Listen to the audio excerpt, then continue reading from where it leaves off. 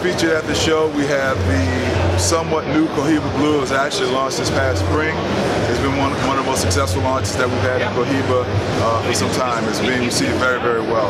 What we have is the same wrapper and binder. It's Olancho San Agustin from Honduras. Again, the same wrapper and binder. Nice street country blend. Nicaragua from the island of Ometepe.